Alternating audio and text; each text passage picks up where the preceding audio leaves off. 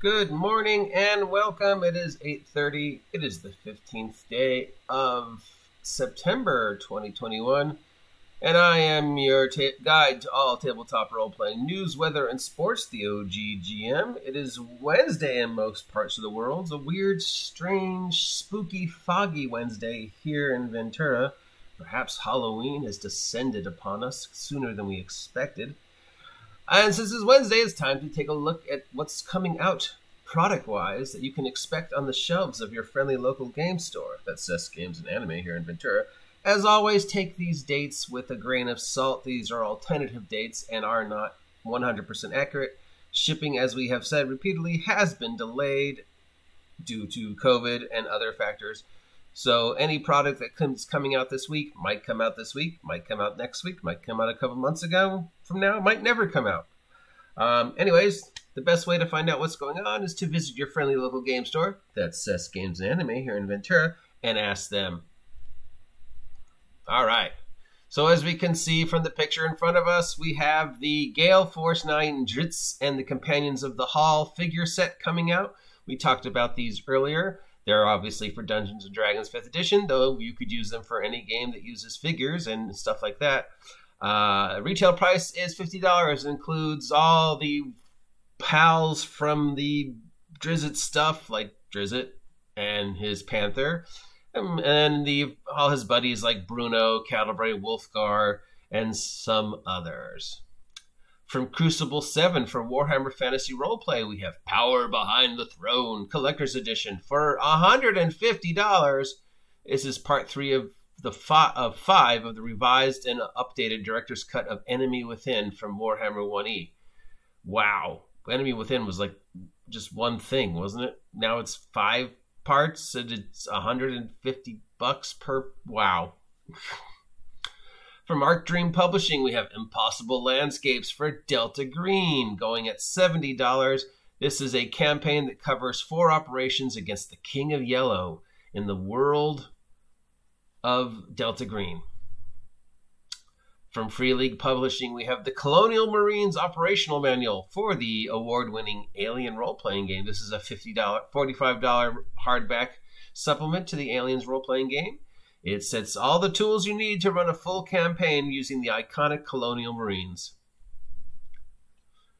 From Free League Publishing, we have the Adventure Collection and the Haunted Waste for Symbarium, S-Y-M-B-A-R-O-U-M, Symbarium.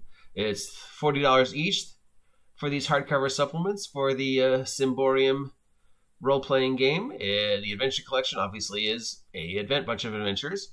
And the Haunted Waste is the 5th episode of the Chronicles of the Throne of Thorns, which is an adventure path that they were doing for this system. From Troll Lord Games, we have the Starship Warden, a hardcover supplement for the Siege Engine role-playing game. This is an $80 hardback supplement where you play people trapped aboard the Starship Warden. If that name sounds familiar, the Starship Warden, it should.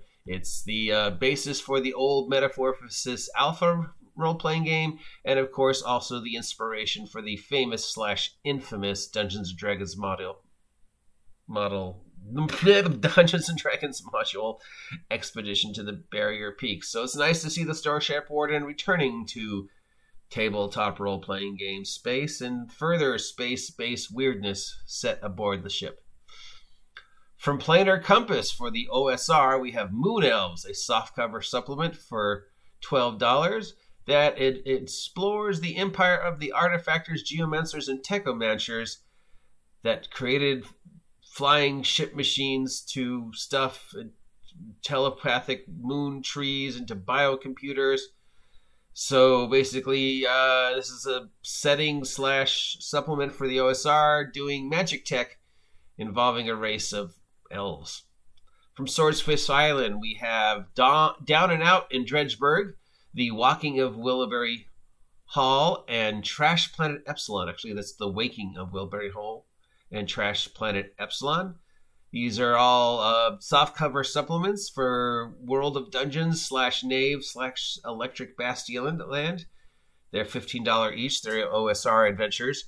Down and out in Dredsburg, you are a PC who has died and woken up in the city of Dredsburg, a dark oasis of sorts wedged in between the many hells of the underworld. The Waking of Wilbury Hall is a dense, highly interactive RPG adventure set in a ruined manor beset by a rampaging giant. I have this one. It's a lot of fun.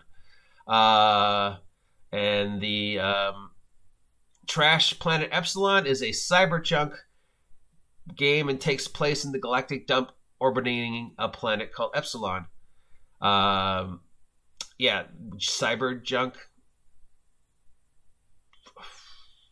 Stop making up words. From Mofidius. Yeah, I'm never going to say that name right. We have Starfleet Command Division dice, Starfleet Operation Division dice, and Starfleet Science Division dice sets. These are dice sets for the Star Trek Adventure role-playing game. Each set has 6 dice, and they are $20 each. The set includes 2 20-sided dice with the Starfleet Delta on one face and 4 6-sides challenge dice with damage results on the 1 and 2 faces. From First Falling Leaf, we have Sin Game Master screen for the Sins role-playing game. This is a $25 Game Master screen for the Sins role-playing game. I don't know what the Sins role-playing game is, nor do I know what the World of Dungeons Engines role-playing game is, nor do I know what the Siege Engine role-playing game is. So they're all systems I need to look into. But yeah, of these products, what sounds the most interesting to you? To me, the Starship Warden. And that's maybe it. The idea of spending $150 for an adventure doesn't really inspire me. Remember when these things were like $20? Anyways, that is the complete list of all the products that might be on the shelves at your tabletop role-playing game world shop thing.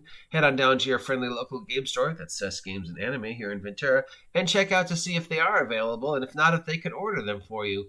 As always, I have been your OGGM, your guide to all things gaming. If you appreciate this content, please let me know.